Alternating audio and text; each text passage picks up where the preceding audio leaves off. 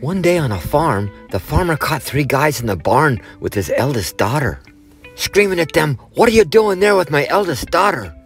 The 3 men stood there frozen as he told them all to get outside. Oh, she knew her dad was pissed as he marched them around the back where she couldn't see. All 3 felt their punishment was close at hand. Taking one of them off alone, he put the gun to his head and asked him his favorite fruit. The guy said apples. He told him to stick 5 apples where the sun don't shine or he's dead. Farmer took the second guy off alone, put the gun to his head and asked him his favorite fruit. Man said, "I like oranges best." Farmer said, "Pack 5 up your nasty hole or I'll bury you here." He put the gun to the last guy's head and asked his favorite fruit. He paused for a moment, then blurted out pineapple. And it hurt even worse because he almost chose strawberries.